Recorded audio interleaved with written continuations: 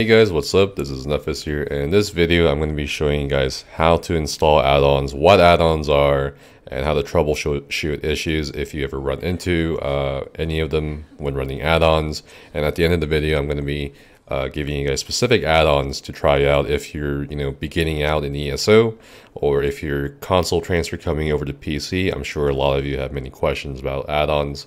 And so just to start off the video, what is an add-on? An add-on is basically a third-party software or piece of magical technology that other players code and introduce to the rest of the player population to help us improve our quality of life, and among many other things.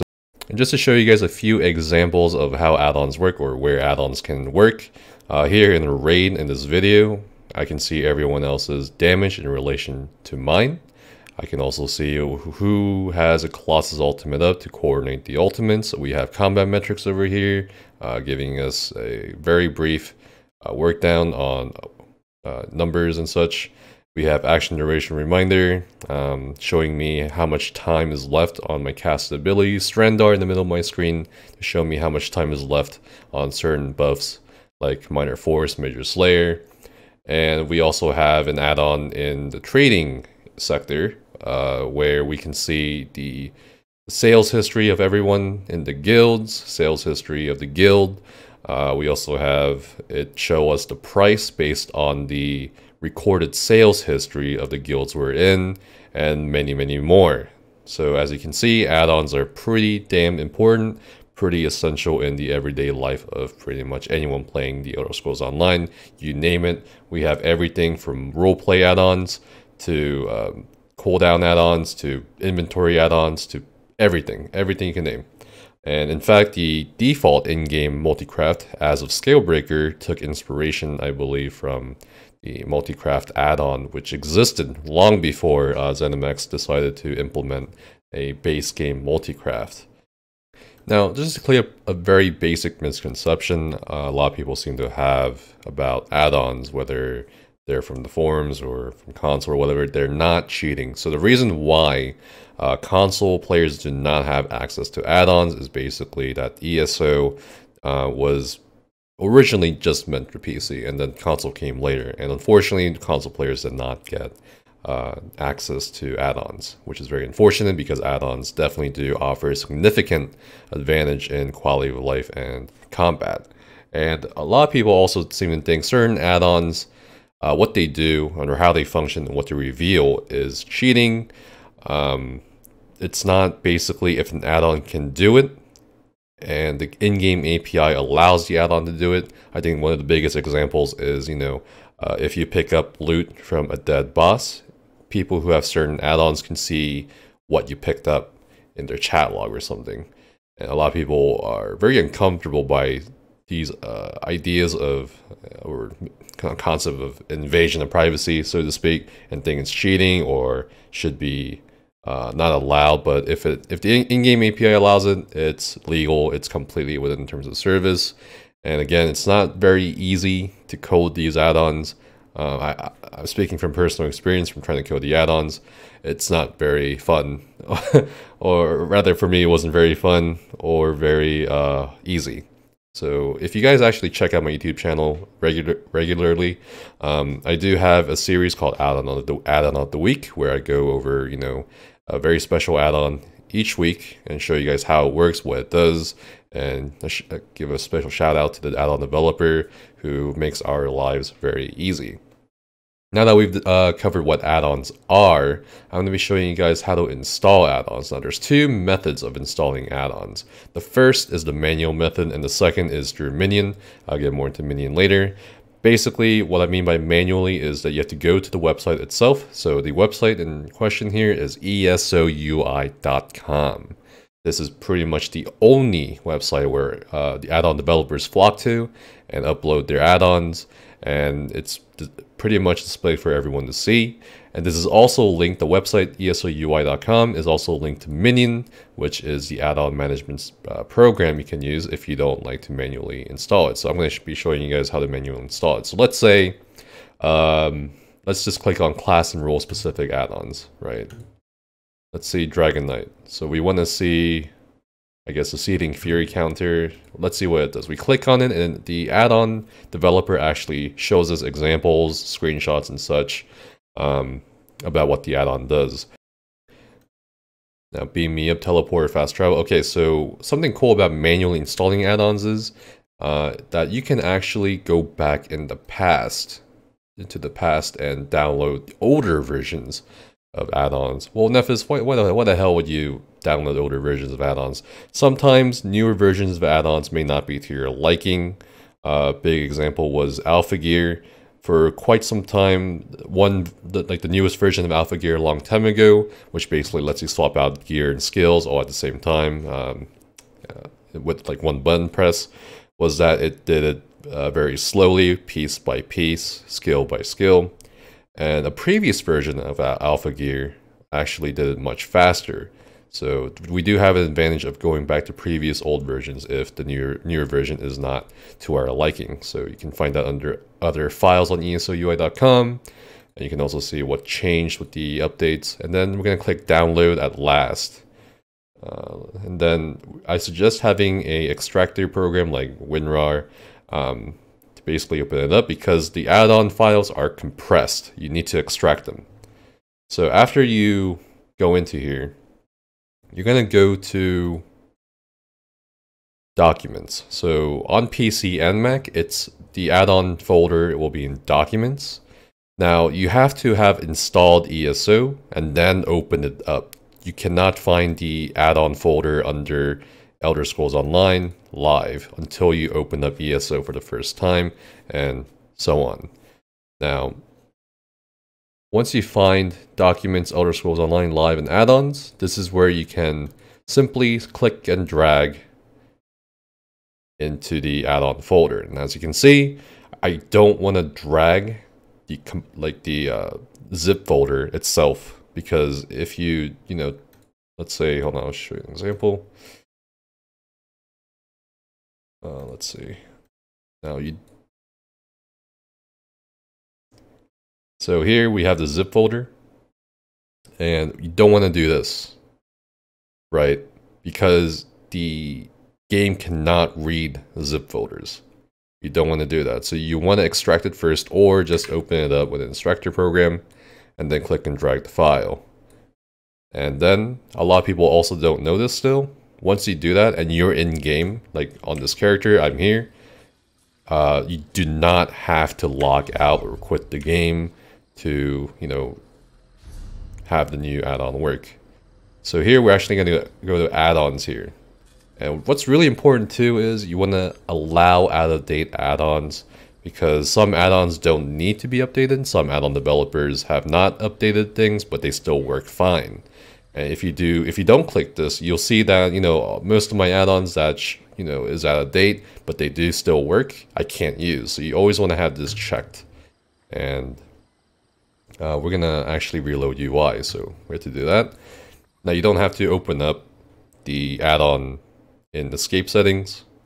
You can just type in /reloadui into chat, and then your add-on will work. Also, there's these things called library files. These are not the primary add-ons. These are just basically secondary files add-ons need in order to work for you. So same thing pretty much. We need to find on ESOUI.com lib/commander and libzone. So let's look for that right now. Lib/, right, we got lib/commander. We're going to download that. And what was the other one? It was libzone. Okay, and then we're going to do libzone, type that into the search bar, and download that. Now, same thing as before, we're going to open up the downloads folder, and then we're going to open up the documents live add-ons folder, and then we're going to see if we can transfer these real quick. Okay, we transfer the lib/commander, and then we're going to open up libzone, and then transfer that as well. And then we're going to go back into the game and reload UI, whether you want to type in /reloadui or just click the reload UI once you get to the add-ons. Now that we've reloaded UI, we can now see that Beam Me Up Teleporter is now fully functioning. It's got all the libraries and such it needs to work. And a really important thing too after you download an add-on is to check settings and add-ons, because it will usually give you options unless it doesn't, because it's sort of a more default thing. Now, Beam Me Up Teleporter gives us quite a few options. It says turn this on if you want to open Beam Me Up when the map is open, close Beam Me Up when the map is closed. And you can do a lot of things with a lot of add-ons and reposition it, and a whole bunch of other options that you get with downloading an add-on. And then you can also go into controls here and see if add-ons have shortcuts that you can keybind. So inventory insight, I can keybind to whatever, like F8, and voila, I can see inventory insight, stuff like that. Let's see Beam Me Up Teleporter, and here we have we got this, and then it's gonna show us to the guild or whatever, and then it's gonna also show us here on the left hand side the fully functioning Beam Me Up Teleporter. Now, if you don't like your add-on that you downloaded, all you have to do is go back to your Documents, Elder Scrolls Online, Live, and Add-ons folder. Let's say we don't like Beam Me Up. We just click on the entire folder, Beam Me Up, and press delete. And that's pretty much it. You go back into the game, reload UI, and you are done. Now, you guys can see a problem here, obviously. Every time a new patch comes rolling out, a lot of people don't want to go through the hassle of updating add-ons, looking for their add-ons and updating them one by one, file by file. And that's where Minion comes in. Now, this is going to be a second method of installing add-ons I'm going to be showing you. And in Minion, we go to minion.mmoui.com. And we want to click on this green button, download. And then we're gonna go to Windows, 64-bit download, 32-bit download, which doesn't matter whichever your system functions on. I know some people on 64-bit systems say that 32-bit works better for them, but here we're gonna do 64-bit. And here we're downloading the Minion. Alright, and after you've downloaded Minion, it's gonna ask you, this will install Minion, do you wish to continue? You click yes. And it's going to take you through the Minion setup wizard next, and you want to, for me, I want to put in my D drive, because that's where I have the most space on at the moment. And then I'm going to do next. And I did uninstall Minion before this video, before the recording of this video, so I can go through this with you guys step by step. Yes, we will still install to the folder. Next. And install. Alright, and then after it's installed, we will launch Minion. And for future reference, when you start up your computer and Minion's still running, it will be in your little tray here. Alright, and it's going to ask us to update the client. We can do later or update now, but just for the purpose of the video, we'll update later. I'm going to agree to the end user license agreement. And Minion would like to scan for the new following new games. We have Elder Scrolls Online and World of Warcraft. We're going to do just both because I don't have World of Warcraft anyway. We're going to continue. And this is where a lot of people, including myself, make a pretty common mistake. I found a lot of people have reported, well, Minion doesn't work. It doesn't seem to be able to find ESO, or it just doesn't seem to go to the add-on directory. Now, common sense dictates, okay, well, my ESO file right now is in D drive, so I will not click on C drive. But you need to scan all the following drives on this list, regardless of where your ESO file is. And then we're actually gonna remember settings, don't prompt me again, then continue. And then now avoid the issue of Minion not working. That's pretty much like the number 1 or number 2 issue that a lot of people seem to have with Minion. And here we're going to just wait on Minion processing the servers. And we're going to select the game and find the add-on folder. We're going to do Elder Scrolls Online. And then remember what I said earlier about Documents, Elder Scrolls Online, Live, Add-ons. Right? And then once you select the add-on folder, it's going to show up like this. Now there are a couple of times where Minion doesn't seem to update, so just restart Minion after you select the add-on folder and you'll be brought back to this screen. And here we can see that, we've tried multiple times earlier to put ESO in Minion. We can just get rid of the extra copies and so forth. Now here, as you can see, it's very streamlined. You can also use a dark theme. I prefer a dark theme. And here we can look through the list of add-ons that we have. And it actually gives us a neat option to update them automatically without going to ESOUI.com. So we're going to do that right now. Now, one thing I want to mention about Minion is that when you update your add-ons, it seems a little weird when you have your game open and you update it. Unlike manually installing the add-on, sometimes Minion sort of bugs out and asks you if you want to update them again, even though you did reload your UI and they're updated. So I do recommend turning off ESO and then going through Minion first, just to get rid of any issues that might come out. And here through ESOUI.com and Minion, we're gonna be looking at many add-ons that we can install. And that is pretty much it.